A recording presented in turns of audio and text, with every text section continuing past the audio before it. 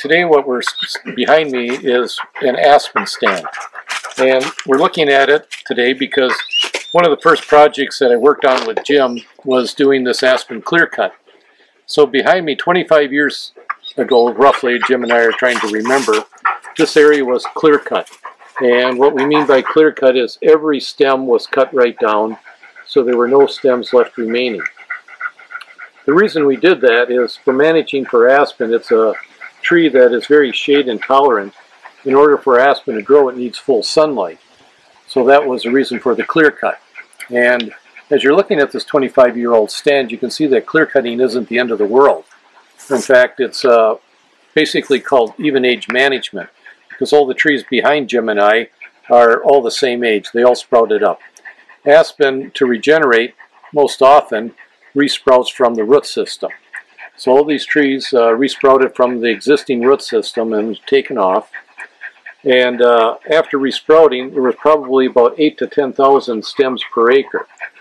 Some of the benefits for doing this is eventually these trees will get large enough and they'll be harvested again for pulpwood to go to the paper mill.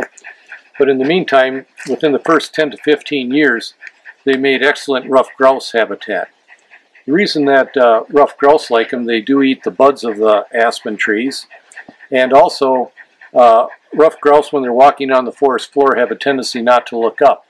And when the young aspen comes up and it's real thick, hawks and owls have a very difficult time flying down on the ruffed grouse in the real thick cover to try and catch them. So it's a food source and it's a safety net source for the ruffed grouse.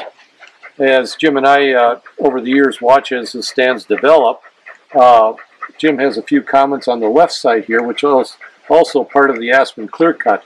We did take all the aspen out, but we left some of these other hardwood stems in here. And Jim can give you his comments on what he thought he did right, what he thought he might change the next time he does this. On the ones over here to the right, I was kind of cautious and I held back on cutting the hardwood out completely. And if you notice, the trees are suppressed in here. So when they talk about a clear cut, they want everything cut, and it's better off for the next sprouting of trees. And some of the things that Jim did, even though some of the soft maple we left behind because of Jim's concerns, there also are some species in here, such as red oak. And again, Jim talked earlier about wanting the red oak for wildlife.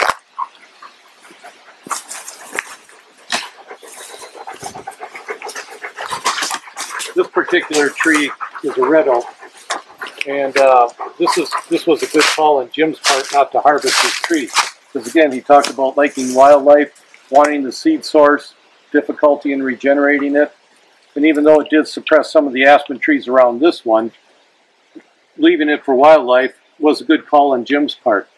To my left is a sugar maple tree, and that's one Jim probably should have harvested. We're getting a little bit of up in here bird peck issues, and that's where sapsuckers and woodpeckers find something desirable in that tree to go after, and after they leave their holes from pecking on it, it'll leave a dark black stain in the maple lumber, so it degrades the tree. So that particular maple has a few issues. It's a relatively healthy tree, but the lumber value has been compromised due to the bird peck.